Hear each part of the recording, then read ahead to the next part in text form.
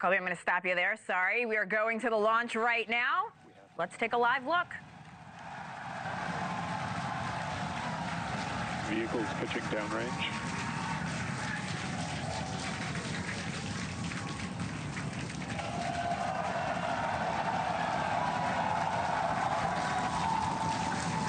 Booster after chamber pressure nominal.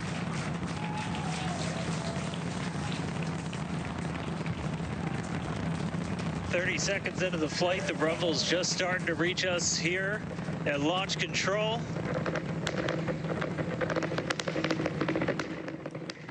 The rumble just starting to reach us at launch control. How cool is this? Let's bring back former astronaut Jose Hernandez. Jose, tell me exactly what we're seeing right now. Well, what you're seeing is you're seeing the main booster provide the thrust of the power to get it up into space. And usually, at least for the space shuttles, it's at the 2.5 minute mark where the booster cuts off, and then the other engines on the primary upper stage take over and keep taking it up into space. You go from 0 to 17,500 miles an hour in about 8.5 minutes. So wow. It's the best ride Disney can ever hope for.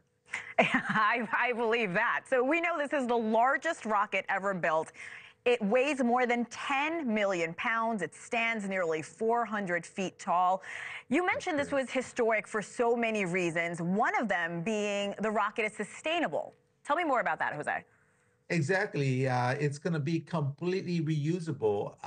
Other versions of the rocket Falcon 9, the part of the stages, the upper stages were not reusable. The lower booster was reusable, but this one is completely reusable. So it's going to severely reduce the cost of getting access into space. And that's a good thing because it creates healthy competition. Now, for our viewers just joining us, I want to tell them what they're looking at. SpaceX launched its Starship prototype into space. Now, this is unmanned, but they're hoping if this is successful, they can actually carry humans to the moon, to Mars. But Jose, you said it's not just the liftoff that is making history here. It's also the landing. Why is that?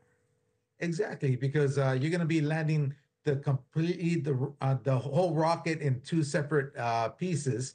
The upper stage is going to land softly in the Indian Ocean, and the primary booster is going to come back and land in a launch pad that has this chopstick scissor-like contraption that sort of hugs it as it comes down and safely lands to be reused. Is that what we're seeing now? Did the rocket just separate from the booster a moment ago? Yes, I think so. Because it usually does it between 2 and 3 minutes, and so now it's gonna be coming down. We're gonna be looking at probably two views: one of the primary upper stage, one of the primary stage, and the other of the upper stage. This is so cool.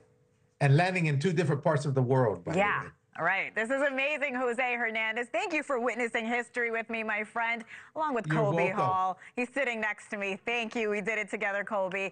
And what a launch and so much more news ahead. Don't go anywhere. We're half past the hour on this Sunday morning with this cool shot of space. We will be right back. Thanks for watching. Go to joinnn.com to find NewsNation on your television provider. And don't forget to click the red subscribe button below to get more of NewsNation's fact-driven, unbiased coverage.